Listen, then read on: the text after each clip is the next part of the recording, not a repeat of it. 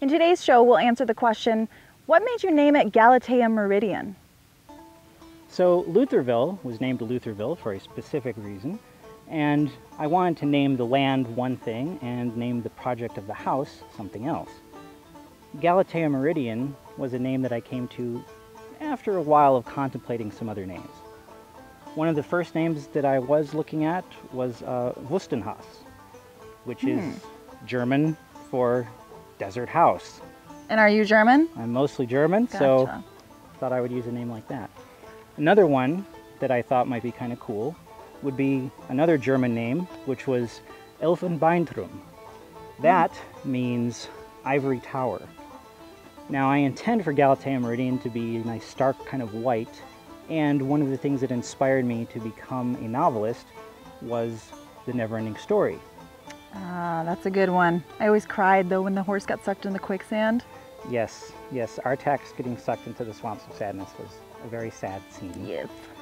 But the childlike empress lived in the ivory tower, so I thought it would be cool to name it after that. And a lot of people don't know this, but the never-ending story is originally written in German. The author is Michael Ende, and he's a German author, and it was originally written in German. So Elfenbeintrum would be very appropriate, because if you actually read Never-Ending Story in German, that's what the ivory tower was called. So why didn't you go with that one?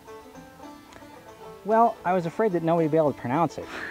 For one thing, nobody would know what the heck it was, so didn't go with that. It's a good reason. Yeah. Now, Galatea Meridian is inspired from Greek mythology. Galatea being the wife of Pygmalion. So the story goes like this. Pygmalion was a sculptor, and he sculpted a statue of an ivory girl. And one night, he was out taking a walk and came across a house of ill repute. Ooh. Yes, and he was really upset that there were all these lascivious sort of people and people that he just didn't really want to associate with. And he went home feeling all lonely and bummed out. Why couldn't he find a decent girl? And so he said a prayer to Aphrodite, who, by the way, Aphrodite was actually the one who turned all those women into prostitutes. But that's Really? Huh. because they were comparing their beauty to Aphrodite.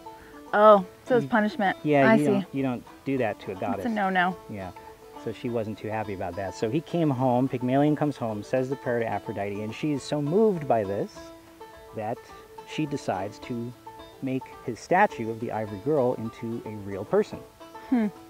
Which is a lot like a lot of other stories and a lot of other legends.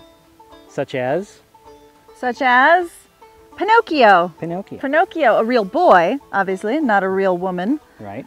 But the same concept, that Geppetto is feeling sad and lonely, so he prays that he can have a real boy, and the blue fairy comes along and makes Pinocchio real, just like Aphrodite made the ivory girl real. And so you've had this dream of a dream home, and now you are making it a reality? Is that the mapping there? That's one of the analogies, yeah. Fantastic. Now, phonetically, the word Galatea also resembles Gattaca, which is one of my favorite science fiction films, about the human spirit triumphing over a harsh environment. In the case of the movie, the harsh environment consists of societal prejudices, and in my case, the harsh environment is a desert. But, the correlation still befitting. But there are even more reasons to use the name Galatea. I mean, not only is it a great metaphor from mythology, but it has psychological implications as well. There's a precept in psychology known as the Pygmalion effect, whereby the greater the expectation placed upon people, the better they behave. The idea that workers and students will be lazy slackers if you treat them like bums, and they'll excel and be exemplary performers if you have faith that they will be spectacular. In addition to the Pygmalion effect, there's also a phenomenon in psychology known as the Galatea effect, which is the notion that if you believe you will attain success, then you shall achieve it. The power of positive thinking. Again, these psychological relationships between self-fulfilling prophecies and tenacity and fortitude all seemed ideal to reflect one of Eric's most ambitious and daunting creations. And what about Meridian? Meridian is because a lot of homes will be called the estate or house or whatever, right? You'll call it Galatea House or Galatea Estate. And I didn't like any of those names because they're used all the time. However, I figured a meridian, that's sort of a good synonym for a lot of those things. A meridian is always a location somewhere on the earth. Therefore, every house has a meridian. I just thought that sounded good. Galatea Meridian, as opposed to Galatea Estate. Yeah. Yeah, I like it. It's fancier too. Got them fancy name.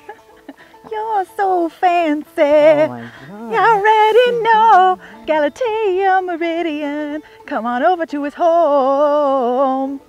Luthorville is an educational series inspiring kids and adults to become excited about innovations in science and technology by documenting the design and construction of a Mojave Desert homestead called Galatea Meridian. Witness the crazy story of how Rarick Muss-Barnes, an unemployed computer geek and struggling novelist, risks homelessness by spending most of his life savings to build an off-grid dream house in the middle of nowhere. Having purchased vast acres of the Old West, can Rarick find a stable job and create his home before his money runs out?